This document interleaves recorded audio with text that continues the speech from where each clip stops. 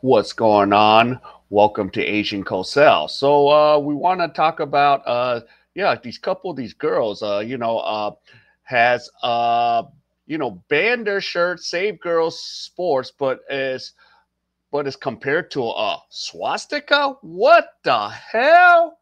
All right, so let's get into this. Okay, I have the video here. I'm gonna play it. So listen in. I asked our athletic director about because the student on our team wears bracelets that say like trans pride, and I asked him why can't we wear ours and express our opinion? Like he is expressing his opinion. Like why can't we wear our shirts? So then she just brought up the example of the swastika again. She wouldn't really answer my any of my questions. She just kept on bringing up that example.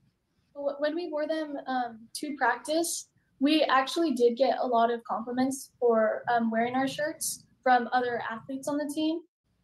And when we did wear them, our athletic director called us over, and then as Julianne said, we had to remove our shirts, and then we had to put on a different shirt because we weren't allowed to wear this shirt at practice. The front says save girls sports, and then on the back of the shirt it says it's common sense, XX does not equal XY.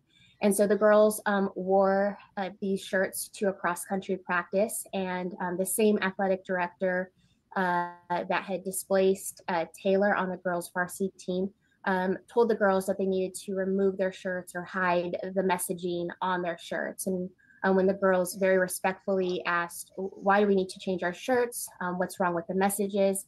The athletic director told the girls that their shirts, the messages on their shirts created a hostile environment. And the girls, again, very respectfully asked, what does that mean? What do you mean that our shirts create a hostile environment? And the athletic director told the girls that it would be the messages on their shirts would be the same thing as wearing a swastika in front of a Jewish student. Personally, it hurt me like really bad because I am not like a hateful person. Like God calls us to love everyone and be kind to everyone. So like just hearing that made me feel like really bad, like I was being like hateful towards that person when I wasn't. I was just standing up for women's sports and helping them get equality in their sports. Yeah, it was definitely hard to hear because like we were by no means trying to be hateful. We were just wearing a shirt that expresses what we believe in, trying to raise awareness to a situation. And it was not targeted to an individual athlete at all, which the athletic director kept making it sound like it was. And yeah, we were just wearing them to raise awareness. And it seemed like they were trying to make us labeled as hateful people when we weren't being. Yeah, so wow. So there you go. Yep. And that's just legits of it. So yep, two high school cross country runners. And yep, this is the thing. California school districts, whatever section there, and I think it's southern section or Northern Cal, whatever, CIF, and Save Girls Sports. And of course the district. So plaintiff Caitlin and Taylor. Okay, Martin Luther King. Yeah, that is in the southern section. Yep, ninth and 11th grade respectively wore their T-shirts, Save Girls Sports, and in the back, as a lady said, common sense XX does not equal XY. Wow, and all because a transgender athlete, you know, who, and of course it said who didn't consistently attend practice or meet key varsity eligibility requirement was placed on the varsity team, displacing Taylor from her spot, the complaint alleged. Wow. So this is what's going on. And my reaction is like, I'm really surprised because it was like, why is this happening? And there's a transgender student on the team, and that's why I'm getting displaced when I've worked hard to and gone to all the practices, and this student only attended a few of the practices. Jeez. And of course, the school district was comparing, you know, the shirts compared to wearing a swastika in front of Jewish students. What the hell? What the hell is wrong with these people in California? And the sad thing is, I'm from California, you know, and even if I'm not there right now, geez. And, you know, I even worked, you know, the sport of volleyball in these sections, and we're even having that issue, you know, what if, you know, we're facing transgender males, especially with, you know, the thing going on in volleyball, you know, but wow. So there you go. And then you're going to say, oh, he can go to the bathroom? Jeez, what has this world come to, man? And, you know, okay, if you want to be that, and I'm not saying, okay, you know, that's your lifestyle, that's your life, but when it infringes into girl safeties, yeah, we're going to have to do something and say something.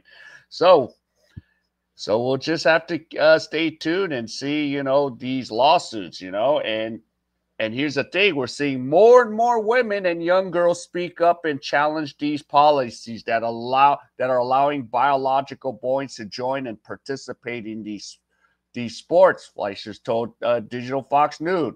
And there are lawsuits that are popping up all over the country. We're hoping that even with the incoming administration, Congress, we're going to see the real positive change to Title IX that actually upholds and safeguards the rights of women to participate in this sport, to be safe, and to be able to compete amongst one another. So, yep, and of course, under the Biden-Harris administration, Title IX was amendment to include discrimination against gender identity and sexual orientation. The Supreme Court against one of Biden's requests in August that would have permitted biological men and women's bathrooms, locker rooms, and dorms in 10 states where there are state level and local level rules in place to prevent it. So on the campaign trail, we hope, you know, President-elect Donald Trump, he would roll back Biden and Harris's policies on gender treatments for minors and protect women in sports. So the Fox News has reached out to Riverside Unified School District, Martin Luther King, for a comment, but there is none, of course. They're going to stay silent. So, yeah, this is what happens, you know, playing in California. And sad to say, I am from California. And I know Riverside is in this, and they play in the southern section of sports. And because, you know, southern section's real big. But yeah, they're dealing with this. The schools are dealing with this. And, you know, this gender identity, it's going crazy. And, you know, we got California with the San Jose. Then, you know, we had a California high school volleyball team, you know, in the Division 6 forfeit, said, no, we're not playing against this dude. No, no, no. And there's going to be a lot more. Or what needs to happen, or what's going to happen? Girl gets killed? Is that what is it going to take, huh? To say, oh, we should think about this. Nah. Save, yeah, girls sports. The women play with the women, the girls play with the girls.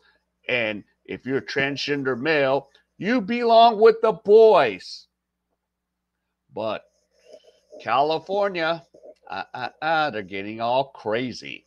All right, so that's pretty much it. So if any of you enjoyed any of this content, please give me the HKO special, help the king out. Hit the like, subscribe, and comment. And wherever you are, stay safe, and I'll see you in my next video.